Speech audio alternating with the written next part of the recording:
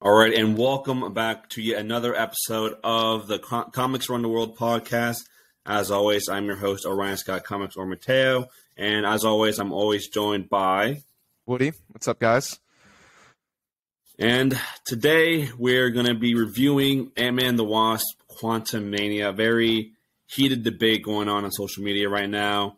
Yeah. So we're going to give our basically our takes on the movie. Woody, you saw it yesterday, right? Last night, yeah. Awesome. It's and fresh I had in my mind. Sweet. And I had the I saw it opening night. Probably shouldn't have, but we'll leave the reviews up till later. But first, before we get into that discussion, what are you reading? Are you reading anything on your own or something like that? Yeah. I've been reading. I just started. It's my first reread. I'm kind of trying to start to reread more because it's a comic I consider like one of my favorite comics ever, but I've only read it once through. So I'm trying to kind of reread stuff, and that is New 52 Justice League. Nice. I recently got the second volume of the omnibus, so I have the full thing. So I was like, you know what? I'm reading this whole thing. I read the first arc, which is when they first meet up, because obviously New 52 is right after Flashpoint, and it's all brand new. You know, Nothing exists before this, and it's them meeting up as the Justice League for the first time ever. Like, I love that first arc so much because, like, for example, Green Lantern and Flash, when they meet Batman, they're like, "Wait, you're real? I thought you were a myth." They're like, "I thought," and Flash says he thought he was a vampire. Like, right. And the relationships they build in just that first arc, especially Green Lantern and Batman, are really great. And I love the New 52. I love New 52 Justice League. There's still some New 52 runs I need to read, but that one is just, I love it so much, and I'm already loving it more rereading it. So yeah. Awesome. Yeah. I read the entire run, like, I'd say like 3 times. 3, really? Yeah. I think one time I read it all in one day. Whoa. Yeah. Okay. I read it all. I was like, because it was when I was like, not fresh into comics, but I already got like a grasp of everything. So I bought all of them, like volumes 1 through I think 8 or 9 from my local comic book shop, and I wanted to read only one, but then I ended up saying at like 2 a.m. finishing the last arc of Dark Side War, and so good. It is so good, and it's probably one of my favorite runs of all time. Probably top 5. Okay, so we both. I mean, it's in my top 5 for sure. Even though I've only read it once, I that's why when I'm like I said, I'm trying to reread stuff to be like, okay, you know how. And I mean, right when we stop recording, I'm gonna start reading. So, yeah. What are you reading though?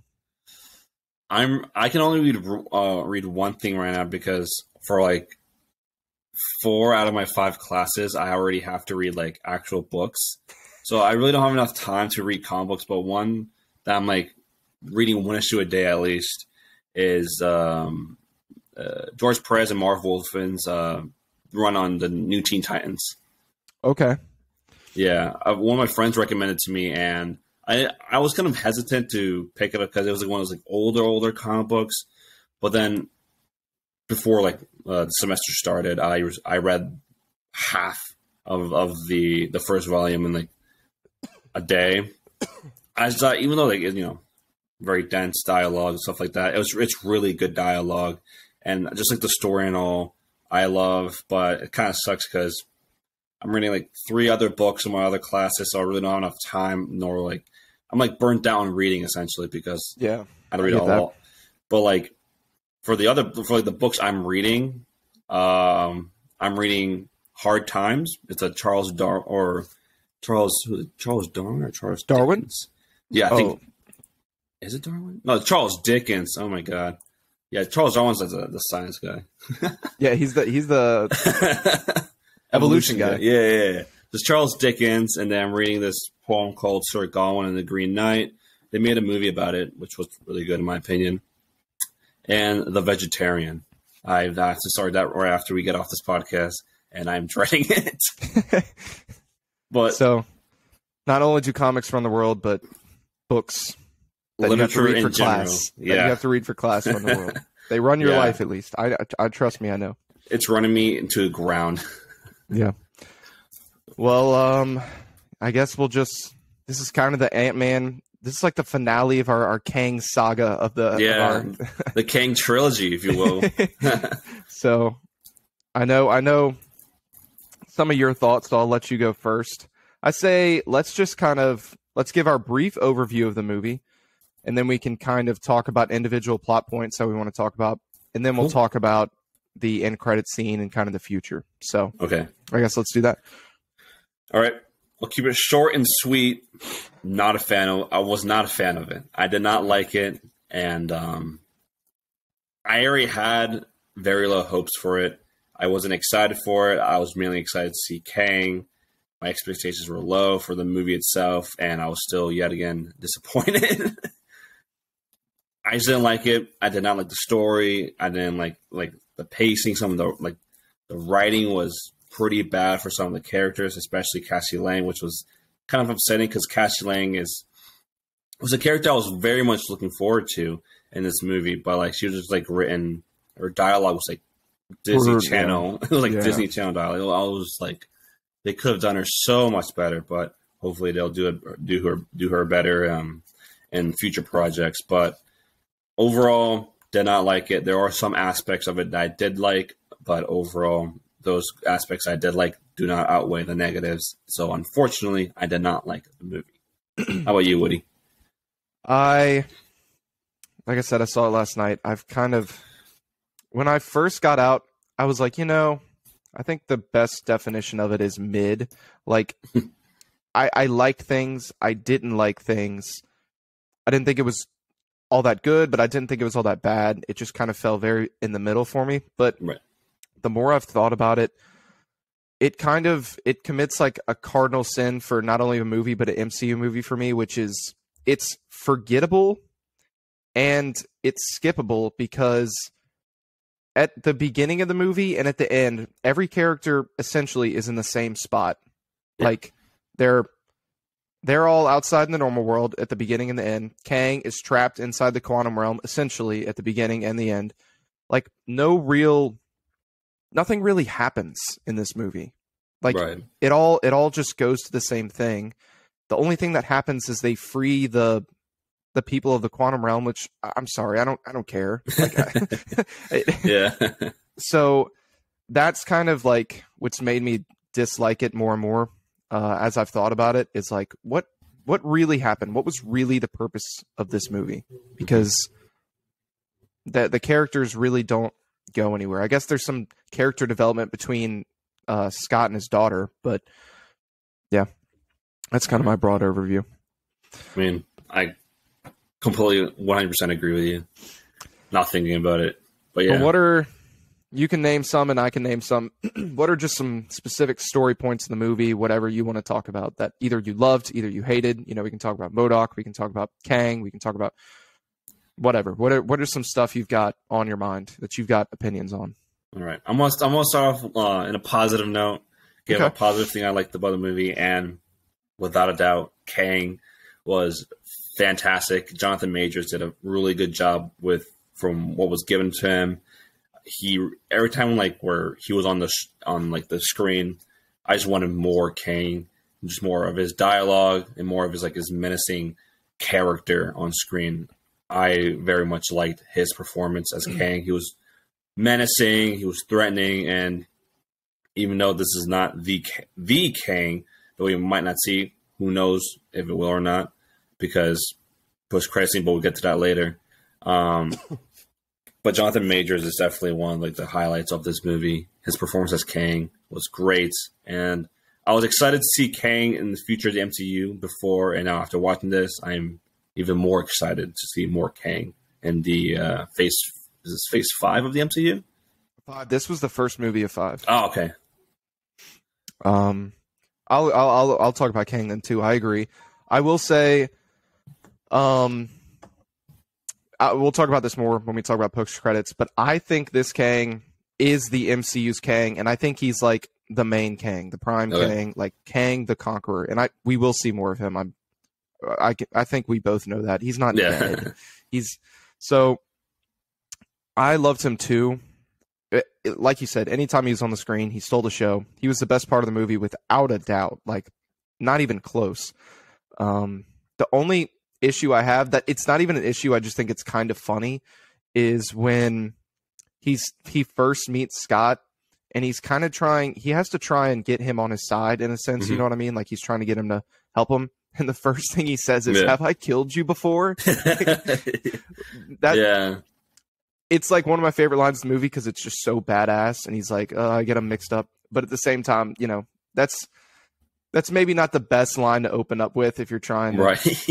But I guess he's not like Loki. He's not very, he's just more like, straightforward with it. Yeah. So I just thought that was funny. But I mean, there's just so many, the scene of him when Hope Van Dyne is walking up and he's just kind of like chilling on his chair. I like wanted to make that my wallpaper. Like he steals the show for sure. He's great.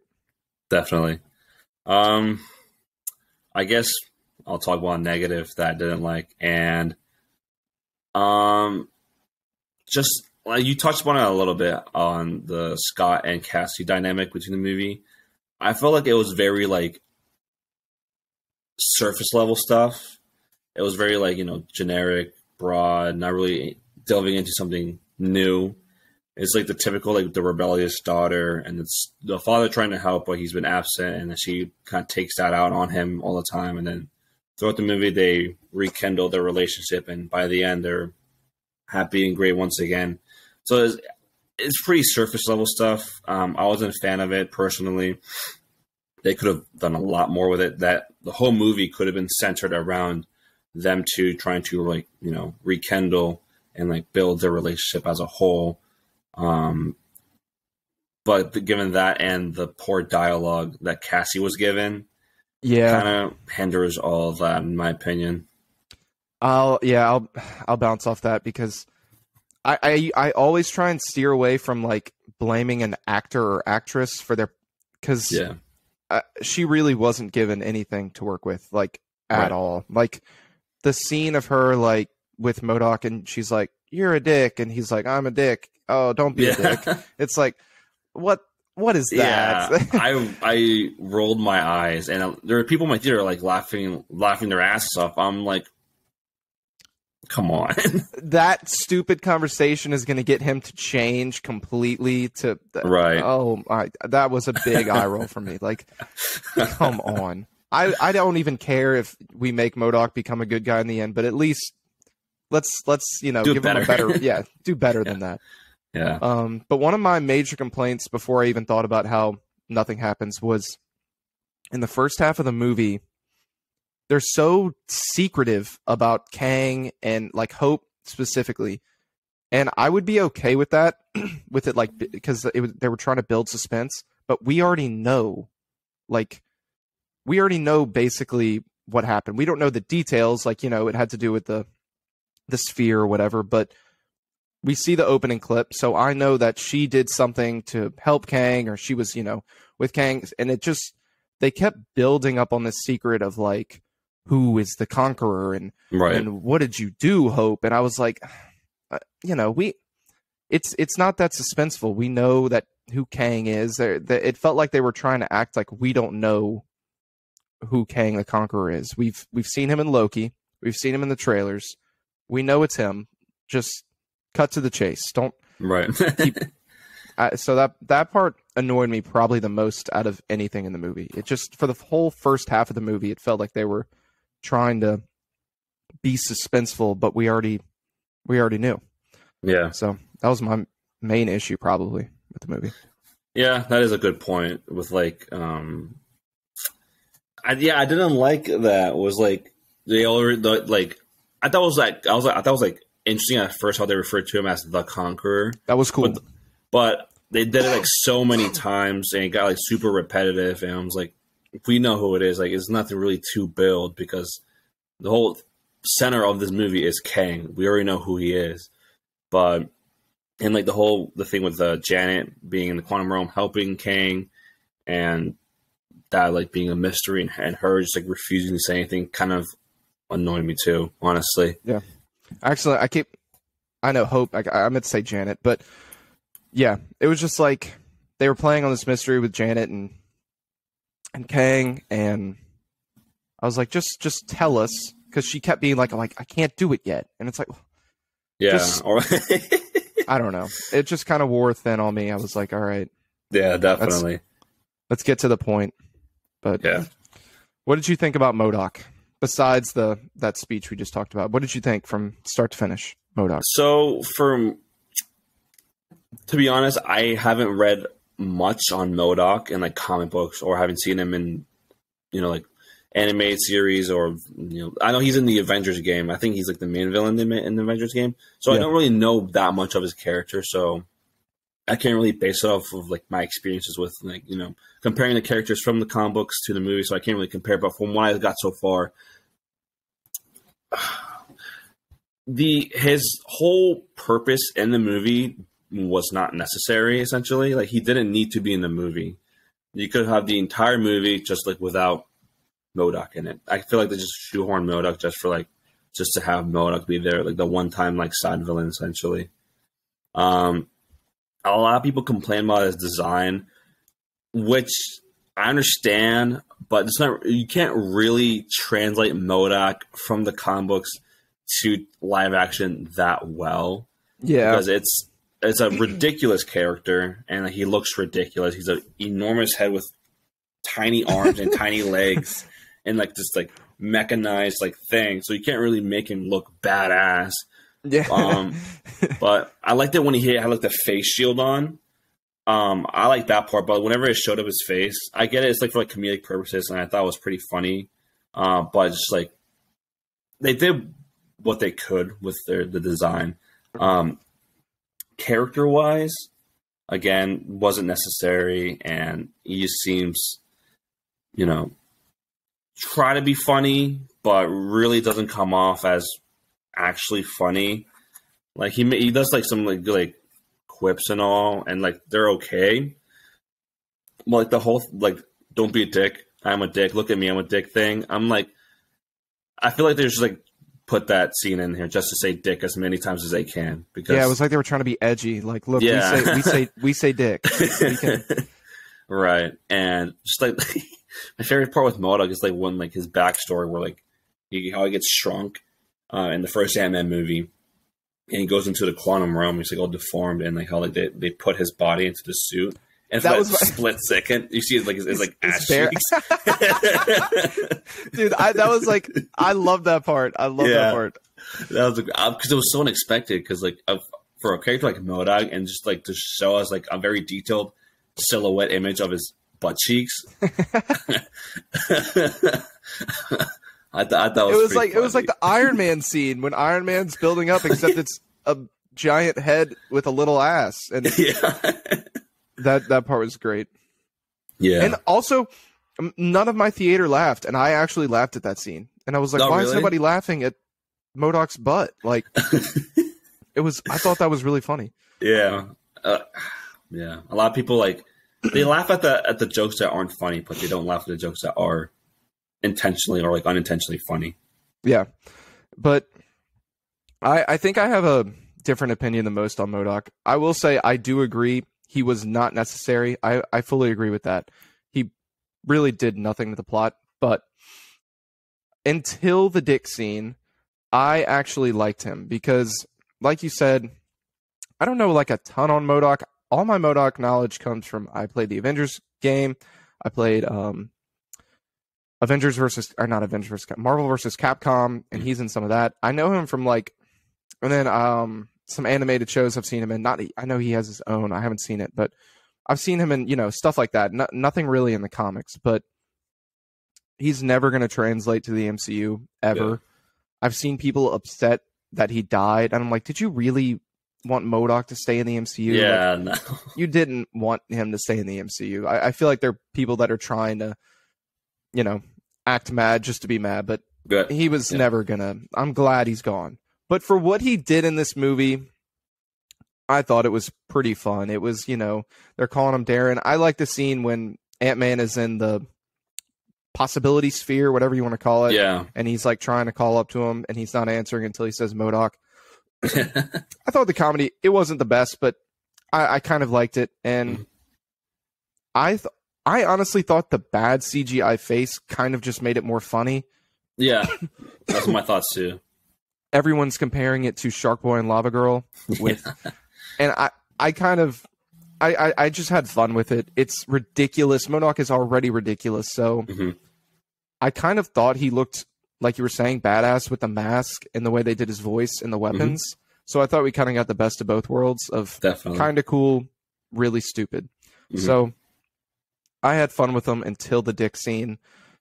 It was just so dumb. And then as he's dying, even like the characters, he's like, I'm an Avenger, and they're like, what?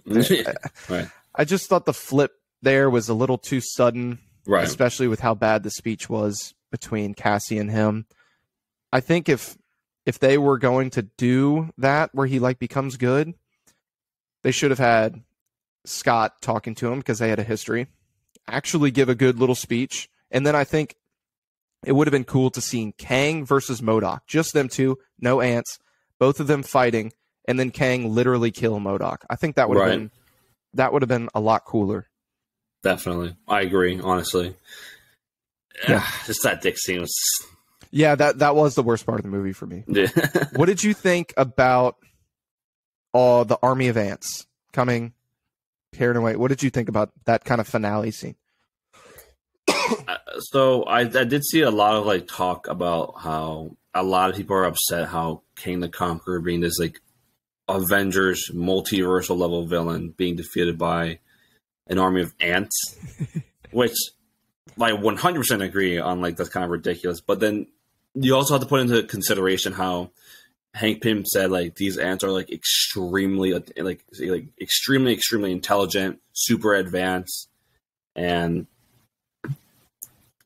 some people are like throwing like actual like science in how like proportion to their size they're like super deadly or whatever. So like if they were human size, they would have been like terrible, like a menace to society if like ants were like our actual size. But I can see the from two sides how a lot of people are upset how Kang the Conqueror was defeated by an army of ants, basically just dragged away. But I also see the fact how people are defending that scene where these are a super intelligent, super technologically advanced society of ants. I kind of get it. I also do not really fully understand like why they chose that route. But the more I think about it, the more I'm like slightly okay with it, because we know obviously we're gonna get more Kang. A lot of people say it's because he's like his ego, or like his ego was like too like, you know, big for like, you know, he even says like you talk to ants to Ant-Man. Yeah. That's all you do. You talk to ants, and like he kind of underestimates Scott, so he kind of lets his guard down for a little bit because he's killed a lot of Avengers, and he's like, and that being said, he killed Thor, Hulk, Iron Man, all of them millions of times probably, and kind of just saw Ant-Man as like a lesser one, so he kind of like lets his guard down, doesn't really take him seriously. So I guess that's what got the best of him, in my opinion. Yeah. I as far as like the reasoning of it, I guess if, you know, he didn't expect a giant army of ants to come and they overwhelmed him, whatever. But yeah, it is ridiculous that a giant army of ants defeated Kang the Conqueror. It's definitely stupid. But I guess I just kind of didn't think and just kind of had fun with it. I thought it was fun. A huge army of ants, you know. We know he's not dead. Yeah. We know he's not dead. I think it was almost just like it happened in the moment, and they kind of, you know, carried him away for a second, and then obviously he gathered his bearings. I had fun with it. I thought it was. Yeah, I thought the ants were cool. Hopefully we get to see more of like that giant and that army of ants in some other project. Maybe maybe that's how they defeat Kang Dynasty. I don't know. I don't know if they could do that twice. Once is enough. I mean, who knows? Who knows? They defeat all the Kangs with just ants. Just ants, just a bunch of ants, and it's like Scott and Hank like just watching all the ants take over the Council of Kangs. Becomes the Council of Ants. Yeah, exactly. I want to pose this question to you: how did you feel about the quantum realm as a whole? It was pretty cool. It felt very Guardians of the Galaxy spacey, you know? Mm-hmm. A lot of ridiculous stuff. I thought the little red ooze was fun, how, you know, it helped them. The people in it, while I like the actor, a lot of people, I forget his name, a lot of people wanted them to play Reed Richards. I know exactly what you're talking about, yeah. I like that actor a lot. I guess you could say they wasted him as an actor, but I didn't really care about the people of the quantum realm. I never, there was no one, there's Bill Murray, I guess, but the scenery was cool. The visuals, I think most of the CGI was good. I don't care too much about bad CGI here and there. When it gets to be stuff like Thor: Love and Thunder with the child, then I can have issues. But I'm usually okay with some lesser good CGI. I thought it was good. But as a world, it looked really cool, and I liked exploring it in this movie. But if we never return, I won't care. Yeah. I agree. Yeah. When I was watching it, and then after after I watched it and saw like other people's opinions on it, a lot of people compare like the quantum realm and had like this, like the feeling, the setting, the aesthetic felt like kind of like Star Warsy. I can see that to an extent, but I can also see how it's like its own thing. It's like you said, Guardians of the Galaxy type feel. Basically, I agree with everything you said. The people you don't really care about. I know they try to like push like a narrative with like the people and say like, "Help me, we're being ruled by the Conqueror." They're trying to free him essentially, but we don't really care about them. The only characters I cared about was like that one like huge guy with like the glass head. He was kind of cool. I thought he was really cool, but then he died. So. I like the way he got killed. It was pretty cool. I know it was really badass, and just that whole fight with just Kang just like blasting everyone. That was really good, really good. Yeah, that was great. Yeah, I'll say my favorite part of the movie, and then you say yours. All right. And they might be the same. There's a good chance they'll be the same. But mine was the fist fight between Scott and Kang. That part was so that's another thing I guess I didn't even think of till now. I think for the most part the action was okay at best, but I don't know. I could just feel those punches, and Kang was just beating the hell out of him, as he should. He should. Yeah. That shouldn't be a contest. Through the comics we've read, I've learned Kang literally trained himself how to fight. Like his older, true Kang the Conqueror, he trained himself how to fight. So he knows how to fight in hand-to-hand combat. It's not just the technology. He can fight. So I can't even remember what he said. He's like, there's just some really great lines from Kang in there. He's like, you can't win. I'm going to beat you into the ground. And that scene was just so good. What was your favorite scene? I mean, you already predicted it. That was my favorite scene as well. That scene was good. Just like the blows, especially when he just stomps Ant-Man's head in. Yeah, that was brutal. It was brutal. I was like, damn. And then honestly, Ant-Man landed 2 or 3 hits on Kang, but then Kang's with every one punch Kang got, Ant-Man got 4 punches, 3 knees, and 7 elbows. He went full Creed 3 on him. I mean, exactly, yeah. It could have been a promotion for Creed 3, how he's going to box in Creed 3. So, yeah. But yeah, that scene was great. How did you feel about, because I see a lot of people talk about this, people were really underwhelmed about this part of that fight, how Hope basically overwhelmed them, and essentially they both defeated him. At the end, yeah, because there was the portal they were trying to escape through, but then Hope comes out and starts shooting her little laser things. Yeah. Okay.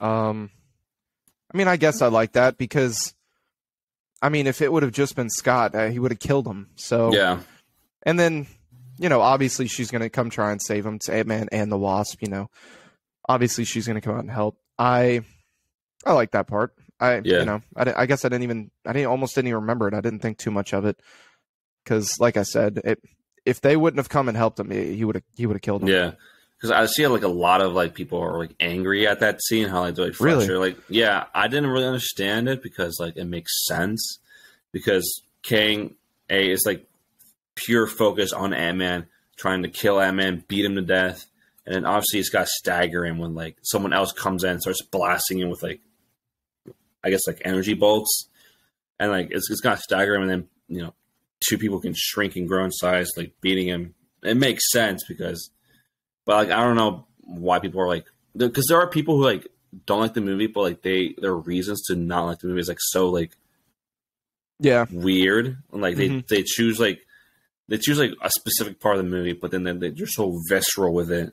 Yeah, I think a lot of people hop on trends sometimes. This movie seems to be kind of popular to hate, and I don't care if you do hate it.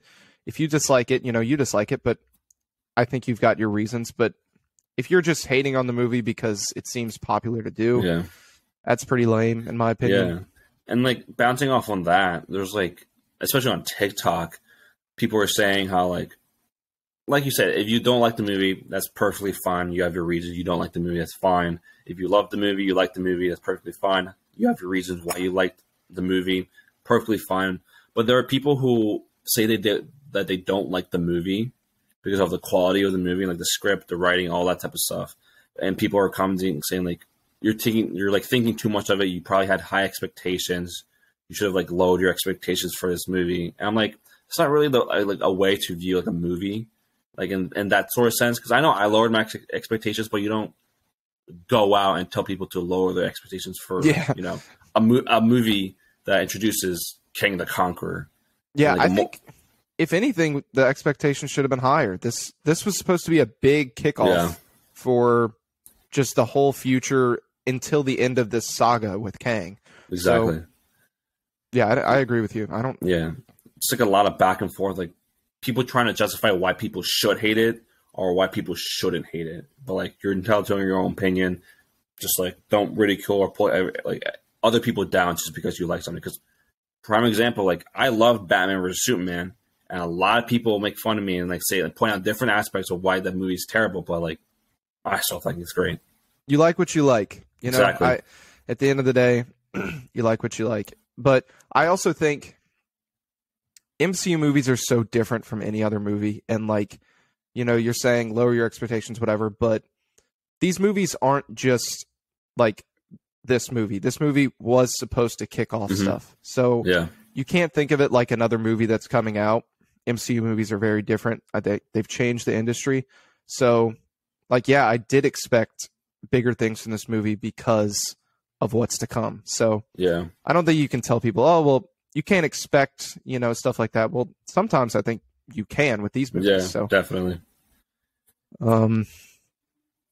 But if there's one thing to criticize about that fight, I wouldn't say it's Hope coming through the portal. I would say I was kind of thinking it's another thing where I wasn't mad because the scene was so good, but at the same time in the back of my head, I was like, why does he not jump through that portal? Right. Like, shouldn't he just jump through it? I guess the argument is he needs his chair. He needs his technology, essentially. Yeah, so maybe that's why. But the whole time in the back of my head, I was like, why is he not jumping through it? But maybe that's what it is. I don't know. Yeah, definitely. So overall, the movie, did it live up to your expectations? Did it not? Did it meet exactly where they were? Did it make you more hyped for Kang? I'll talk about the Kang stuff in a minute because I'm both worried and excited about Kang. But the movie definitely didn't meet my expectations. There's good moments for sure. There's moments I liked. There's good scenes. Another scene I liked is, Scott teaching her how to punch. He's like, jump them press or whatever. I can't remember exactly what he's saying. But there's a lot of good moments here. I think Paul Rudd, even with, if you want to say bad writing, he's always really charismatic. I I always like him in pretty much everything. So he killed it here. Kang was great here. Jonathan Majors, he killed it. I think most of the actors, for the most part, did really well. Cassie, I think, was just given nothing to work with. I don't know her actual actress name, but no, it definitely didn't live up to my expectations, mainly because, like I said, we start and we end with pretty much everyone at the same spot. Nothing really happens. And that is my main complaint and the main reason I was disappointed. Yeah, right. At least for me, I already had low expectations for this movie. Came out disappointed, even though I had very low expectations. But there were elements that I did like we just discussed. Paul Rudd as Ant-Man was great. Like you said, Paul Rudd is like a very charismatic character and whatever he plays in. So I always love him in whatever he's in. King the Conqueror nails it. It was great. Jonathan Majors did a really good performance. Some of the other actors kind of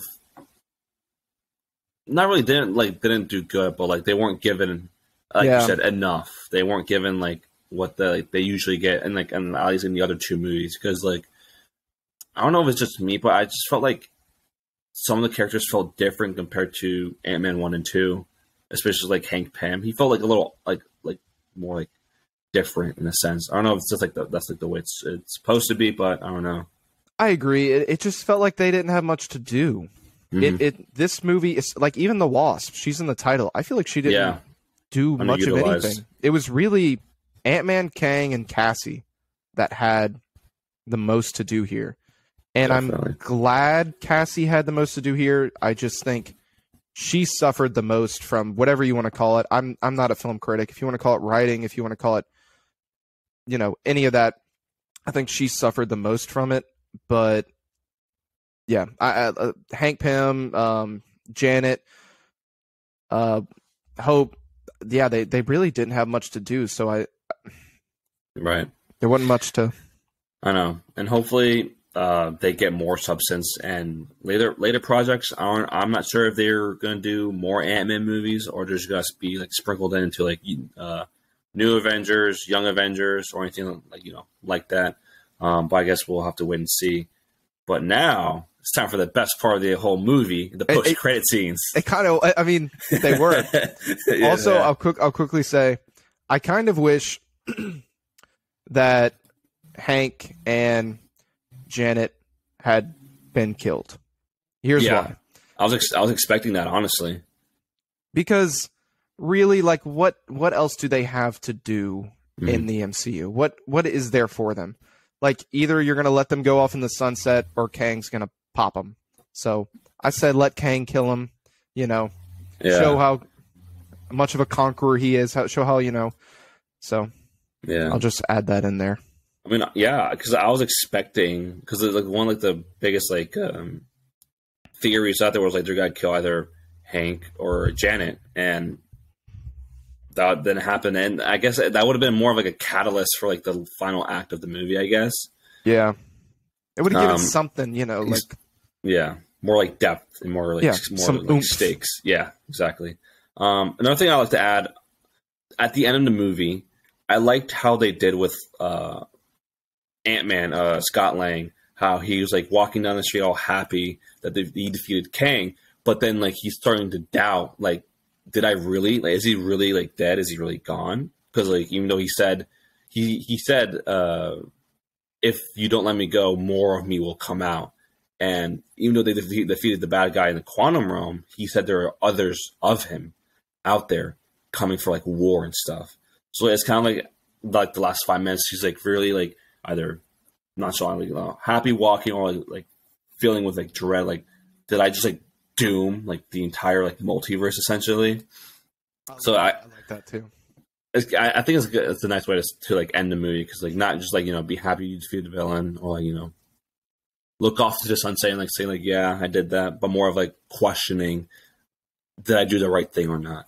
Yeah, because we know what's coming in the future. We know the literal title of the next Avengers movie. So yeah, I liked that part too a lot. But yeah, let's talk about that end credit scene. Alrighty. Both of them.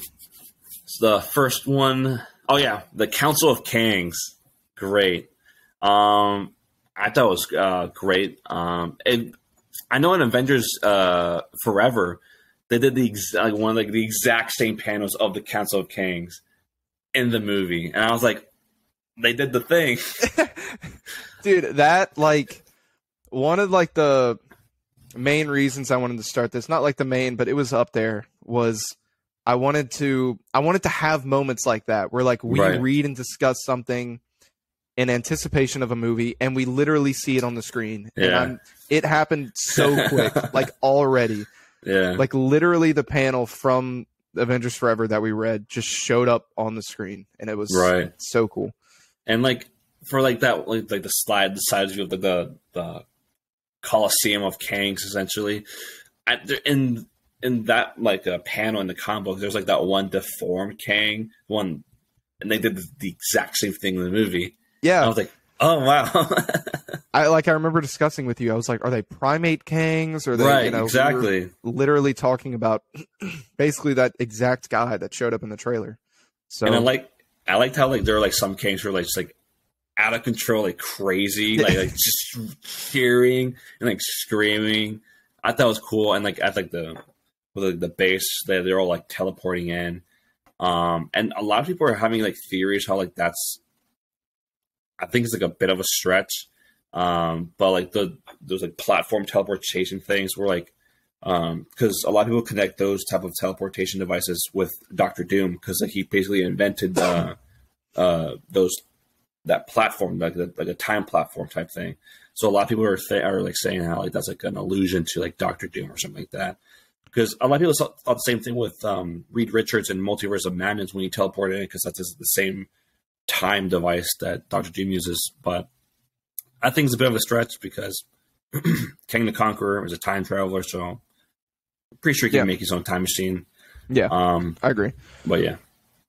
But yeah, it starts with, we see, now correct me if I'm wrong, I haven't gotten to really see any reactions to anything, like I said, because I saw it last night, but what seems to be Immortus and Ramatut, obviously. Yep. And then the other one I thought was maybe Iron Lad, or it could be I forget the other one's name. He wears the red. The Red Centurion. Yeah. He's yeah. A lot of people are saying that he's the Red Centurion. If it is, it's interesting the choice of design they did with him. Yeah. But nonetheless, having those three there, pretty cool. Especially Immortus, after reading that very heavy Immortus storyline was pretty cool. Do you remember what they were discussing about how Kang was they banished that Kang to the quantum realm because he was messing up with the multiverse or something like that? I know the one thing I remember is they talk about how he was just defeated. So they know that he was just defeated in a sense in the quantum realm. And then I remember Ramatut, and when I first saw him, I said Iron Lad. I don't think he's Iron Lad, but I'm just going to call him that. Ramatut says something to the Iron Lad guy about they seem to disagree on something, and they're talking about that Kang. I can't remember exactly what it is, but I didn't like Immortus's crazy accent or whatever he had going on. It was a bit much. Yeah. But, I thought it was pretty doing that deep raspy voice. I'm going a little cliche there. It was a little over the top. Yeah. It was just still cool to see. Obviously, that's setting up Avengers Kang Dynasty. I've thought of a full theory. Okay. I've got it kind of laid out. This is kind of what I've been thinking about this ever since I saw the movie. This has been the main thing. Not even the movie itself, the after credits scene, which shows you what I think about the movie. Not much. But here's my theory. They will be the villains in Kang Dynasty. Somehow that Kang from this movie, Ant-Man, the main Kang that disappeared, he will come back and he will almost be like a good guy. He'll fight with the Avengers to defeat the Council of Kangs. That's what I think. I mean, it's not that far off because that does happen in the comic books in one aspect or another. Yeah. And there's a lot of people saying how, like, he doesn't really die. He just gets sucked into that multiversal engine. A lot of people are saying he gets more powerful in that engine, like, world thing. So I think it's completely plausible that, like, that Kang or a version of Kang attempts to help the Avengers defeat the Council of Kangs and, like, Immortus and Ramatut, Red Centurion, and all that. So I think it's completely plausible. Yeah, I think he'll come back. And then I think, so the Council of Kangs will be defeated in Avengers Kang Dynasty. And then I think in Secret Wars, the only Kang that we'll have will be that main Kang, the one from this movie. Mm-hmm. I think he'll be in Secret Wars. I don't have any theories for that, like how that'll play out. But yeah, I think we'll see the main Kang from Ant-Man fight alongside the Avengers to defeat the Council of Kangs in Kang Dynasty. That's what I foresee. That's good. I just saw this today, actually, which I was kind of confused because on TikTok they're already posting, like, the post-credit scene all over TikTok. People are getting hyped about it. Since Kang Dynasty is right before Secret Wars, a lot of people are saying that because they're like, did you read the 1980s Secret Wars, or have you, like, heard of it? I kind of know the history of it, like the 1980 Secret Wars. Like, wasn't it something crazy where they were trying to sell action heroes and they, like, pitted all the... There's some kind of, like, crazy history about it that has always interested me, but I've never read it. I've read some of it. Basically, there's this guy named the Beyonder who's, like, this, like, all-powerful, omnipotent being who gathers the heroes and villains of the Marvel Universe, puts them on a planet called Battle World, and basically they fight, and whoever wins gets whatever they want. Classic, Silver, Bronze Age, storyline. But a lot of people are saying that a variant of Kang is like a Beyonder, like the super powerful being, and I think that's like a pretty huge stretch because the Beyonder is like he's his own thing essentially, and like just like the Beyonders, because we in the 2012 I think the Jonathan Hickman Secret Wars. I know that Dr. Doom like either killed or just absorbed the power of like the species of Beyonders, and that's what makes him like God Emperor Doom essentially for that Secret War. So a lot of people are saying that Kang might become a Beyonder, but I don't see that happening. The one thing I also thought when I saw, and this is like bouncing off what you just said, that post-credit scene was, this is going to be a lot for casual audiences. It is. Like, they're going down a pretty, I thought they were just going to do Kang and just have it be one Kang, but they're, like, obviously I knew it was called Kang Dynasty, but I thought that meant, maybe he kind of ruled or he took over, and then almost like Endgame where the, Kang won and now they have to come redo things or whatever. But I mean, they're going full out Council of Kangs. I mean, Ramatut, I did not expect that. Blew me away. I thought, okay, we might see Immortus, but we get Ramatut now. Is he going to be in the Fantastic Four movie? This is going to get pretty crazy. I think they're really definitely, and a lot of like, I'm a huge Fantastic Four fan, and a lot of other Fantastic Four fans on Twitter are saying that like they're kind of worried that they're gonna make Ramatut the villain for the Fantastic Four movie, because a lot of people want like Mole Man or like anyone but Doctor Doom, because Doctor Doom's like this like huge, enormous villain that you can't just really like do essentially in one movie. It's like you should probably build him up to be like the main villain that might be the villain for Secret Wars as he was in the comics. But a lot of people are kind of like iffy on the fact that Ramatut will be the villain for the Fantastic Four movie. I guess I don't really have a preference either way. I think, is Fantastic Four before Kang Dynasty, or is that slated for? I think that's Fantastic Four is the beginning of Phase 6. I think the first movie in Phase 6. Okay. I don't really have a preference. If he's the villain for it, I'd be okay with it. If he's not, I'd be okay with it. Yeah. Honestly, No preference I just hope for a good Fantastic Four movie. I agree. But moving on to the second post-credit scene, I was surprised in the theaters when they did the post-credit scene with like Loki and Mobius, but now looking in retrospect, it makes sense because I totally forgot like the season 2, I think comes out this summer. It's relatively soon. Yeah, and I was like, oh my god, I totally forgot like this comes out like this summer, and like we're probably get more Kang in that, and we see a Kang variant, Victor Timely, basically in like I said late 1800s, early 1900s, like basically in this like carnival circus area setting essentially, explaining how you can mold and like change time, and then like Loki's like in the crowd disguised with Mobius, and Loki saying that's him, that's who like we saw at the end of Loki season 1, and then Mobius kind of like doubting him, like is that really the guy, because he doesn't look that menacing. So it kind of really sets up the tension that's going to be present in Loki season 2, which I'm excited for because I think Loki is the best Disney Plus show so far. I agree. Thought about it for a minute. I definitely agree.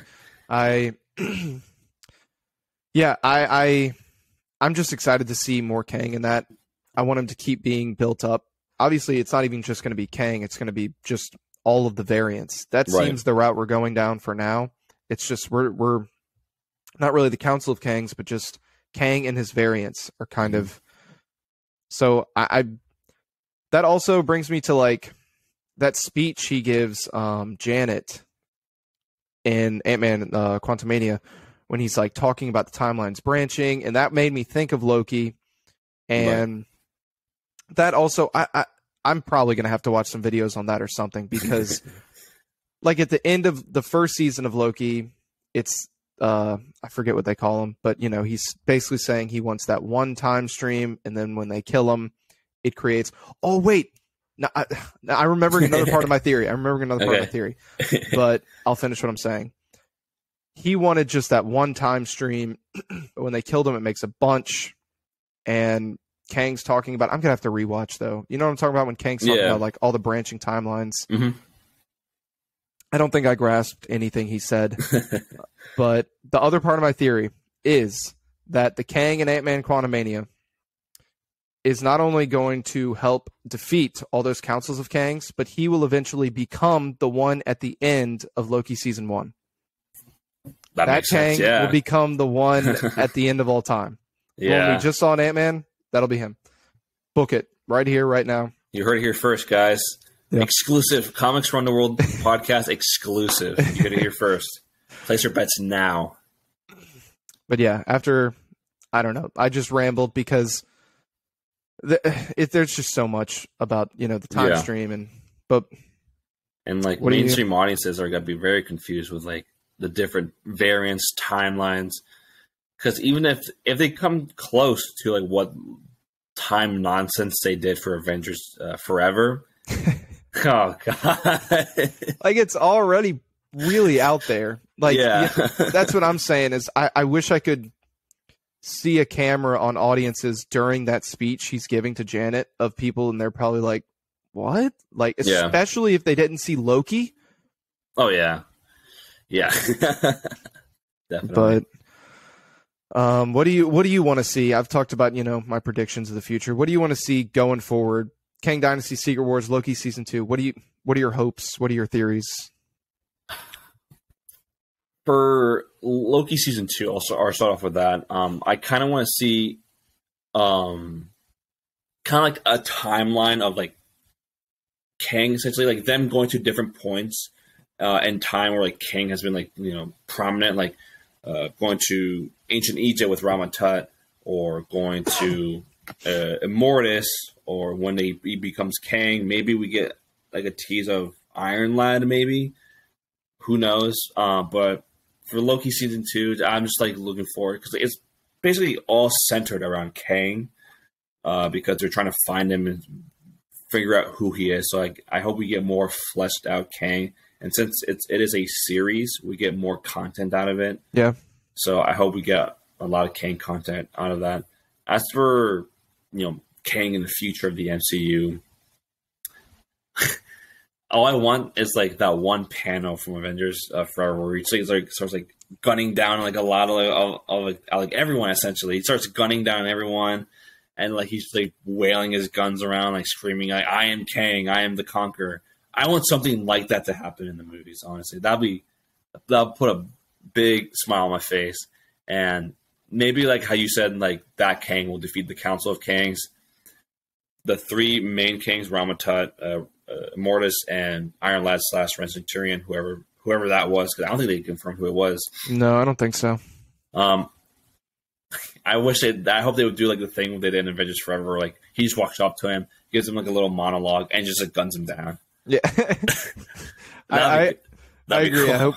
I hope we see some of that Kang. We didn't see the giant guns in this, but exactly. I want to see like an unhinged, like megalomaniac Kang. It's going crazy. That's only my expectations on it.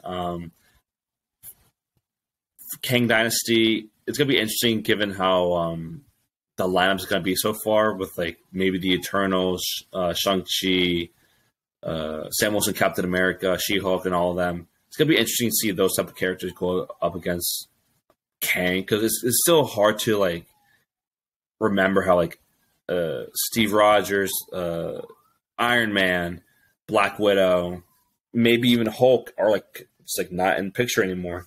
Yeah. I mean, but maybe they'll bring him back for like divergent timelines, variants. Probably bring him back for both Kang Dynasty and Secret Wars for like one last time again. Who knows? They can pull an Avengers Forever. They can pull Avengers from different timelines. This, I think, the MCU, if they want to go crazy, it's in this saga, if you want to call it. If they want to really get out there, I think it's here and now. So, who knows? The possibilities are truly in this. The evil versus the good. The evil versus the good Avengers. We can. There's a lot.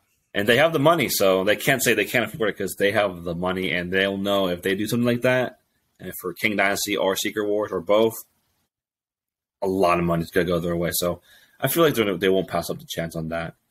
Yeah, but yeah, they'll definitely do something crazy. Just what it is the question, Yeah. But yeah. Well, you guys heard our discussion on on Ant-Man and Wasp Quantumania, thus concluding our 3-episode saga trilogy on Kang. Yep. But definitely make sure to check out the other episodes we did in the past. But now, stop talking about the past. Let's talk about the future and the future episode we're planning right now. We're doing a series called Wheel of Comics. Basically, I started the series on my TikTok. Basically, we put different comic books on a wheel. We spin it, and whatever it lands on is what we're going to read and review for next episode.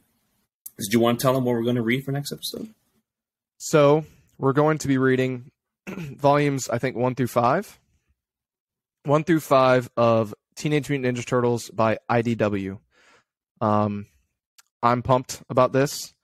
I'll show it off whenever we start reviewing them, but I mean, I've got all kinds of cool Ninja Turtle stuff. I grew up with the video games, the shows, all that. So I've never read it. I think you've read volume 1, correct? Yeah, the library edition of 1. Yeah, and a funny contrast, like you said, you grew up with TMNT.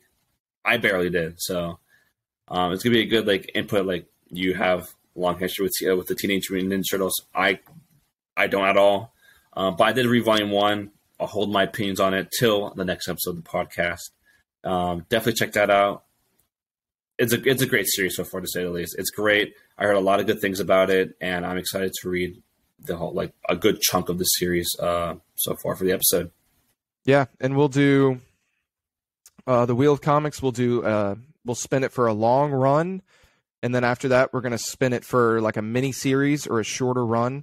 And then we're just going to kind of rotate between longer runs, shorter runs, and talk about them, review them, discuss them, all that. And then also, I've got a fun couple segments planned for March. We're going to do like March Madness style, like the basketball tournaments, but we're going to do comic book movies or comic book characters and just pair them up and see which ones we prefer. You know, we'll get some hot takes in there, some controversial. No, definitely. picks. We'll definitely get controversial. Yeah. So a lot of fun stuff planned. I think, I don't know if we'll do one of those brackets in the next episode or not, but we'll definitely be reviewing TMNT. Yeah. Absolutely. Definitely, if you guys want to keep updated with what we're going to do for the podcast, definitely check out our Twitter at ComicsRTW. And same thing with our TikTok, same name, ComicsRTW. We'll keep everything updated, any ideas, anything that we want to, project to our audience. Is there anything else you want to say before we end the cast? No, it's been fun. This little Kang saga doing it with you. I mean, just to see one of those panels come to life on the screen was so good, so cool, and I'm excited for more of that in the future. So I feel like we're definitely gonna check out more Kang once Kang Dynasty comes out, or is about to come out. I guess. I guess till then we can read the actual Kang Dynasty comic book series. But yeah, we'll definitely. Where can they find you on the social medias? We'll definitely read Kang Dynasty once Absolutely. that movie's getting closer. But follow us on Twitter and TikTok, at ComicsRTW, and then you can follow me on Twitch at Woody307. Awesome. And you guys can follow me on Instagram and TikTok at Orion Scott Comics, and on Twitter, Orion Scott Comic without the S at the end.